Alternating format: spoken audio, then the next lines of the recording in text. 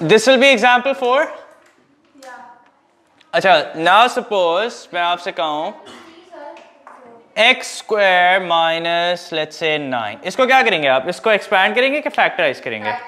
इसको हम करेंगे factorize. अच्छा, अब मुझे ये बताएं, what do you see here? Do you see two perfect squares? x square and 9. इसको हम कर रहे हैं factorize. देखो, सुनो. ये हमेशा आते हैं, ठीक है? ये ऐसे सवाल है जो कि आपके grade 9 में भी आएंगे, 10 में भी आएंगे, 11 में भी आएंगे. Yes. x square and 9 are two perfect squares. Agreed? अगर equals to होता ना तो फिर सवाल आपसे solve करने को कहता. ठीक है? Solve करने का मतलब that you have to give an answer, a value at the end. So मुझे ये बताएं, do you see two perfect squares with a minus sign in between? Yes or no? तो 9 एक perfect square नहीं है? 3 का square है ना? So x square, can I write this as x square minus 3 square? Can I? Of course I can. So what does this become? This becomes something like a square minus b square? Yes. And what's a square minus b square equal to? If I factorize it, this becomes a plus b into a minus b. है कि नहीं? तो ये क्या बन जाएगा मुझे बताओ? x plus 3 x minus 3. 3 identities है आपके पास. एक है प्लस करके होल स्क्वायर, एक है माइनस करके होल स्क्वायर. तीसरी जो आइडेंटिटी है वो हम सिर्फ जब अप्लाई करेंगे when you see two perfect squares with a minus sign in between. That's it. अगर प्लस हुआ तो नहीं करेंगे, बट अगर two perfect squares हैं और बीच में माइनस साइन है तो हम अप्लाई करेंगे. What if you have 4x square minus 25? इसको फैक्टराइज कर सकते हैं हम? 4x square किसका स्क्वायर है? Can I write this as 2x whole square? And can I write 25 as 5 square? Yes. Of course I can. So क्या ये a square minus b square जैसी कोई चीज बन गई? Yes. And what's a square minus b square equal to? A plus b, a minus b. So what will this turn into? This will turn into 2x plus 5 into 2x minus 5. बिल्कुल आ सकता है, बिल्कुल आ सकता है. 5 square और पता नहीं कौन सी वैल्यू थी. मुझे भी लग रहा है. अच्छा, what about this? X square minus 3x. Again, मुझे बताएं कितनी टर्म्स हैं यहाँ पे? 2. तो हम मिडिल टर्म ब्रेकिंग कर सकते हैं? नहीं. मिडिल टर्म ब्रेकिंग जब करते हैं जब 3 टर्म्स होती हैं. इधर हम क्या करेंगे? इधर हम फैक्टराइज करेंगे with the help of taking common. What can I take common here? X, and that's it. End of story. Yep, that's it. Okay.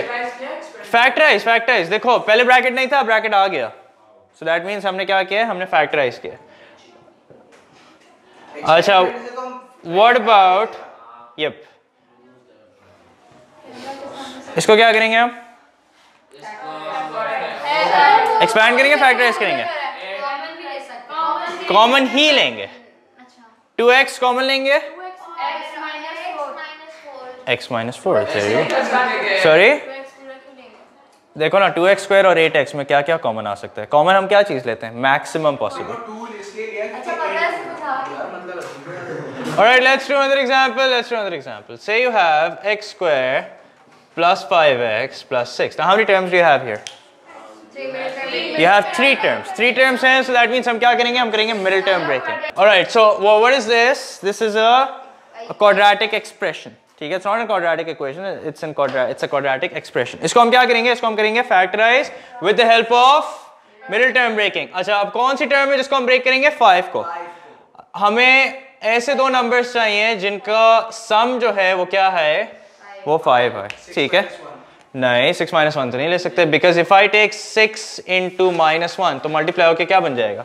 minus 6 बन जाएगा. 3 into 2, very good. 3 into 2. Why? Because 3 into 2 will give you 6 and 3 plus 2 will give you 5. So इसको जो हम factorize करेंगे, we'll do it with the help of middle term breaking. और middle term कैसे break होगी? x square plus 3x plus 2x plus 6. इस pair में हम क्या कॉमन निकाल सकते हैं? x. So let's factor out x. तो ये हो गया x plus 3. इस पेयर में हम क्या कॉमन निकाल सकते हैं? 2. तो ये भी क्या हो जाएगा? x plus 3. What's next? x plus 2 and x plus 3. There you go. नहीं, क्यों अलीना, क्यों? Why will I stop here? Because factorize करना है. There is no equals to sign, so this is where I'll stop. Please don't do this. Don't make this error in your exam, or else you'll lose marks. Okay, now थोड़ा मुश्किल सवाल दे रहा हूँ मैं. Very easy. Well, okay, wait, let me make it slightly more difficult.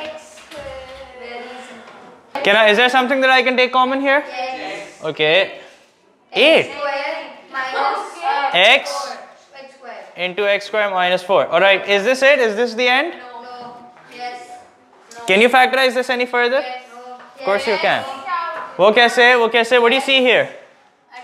You see two terms with a minus sign, and both of them happen to be perfect squares, and there's a minus sign in between. What identity can you use here?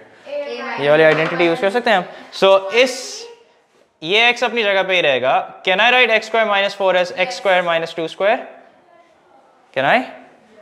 इसको हम कैसे factorize करेंगे? A square minus b square को. This will become x plus 2 times x minus 2. Any questions?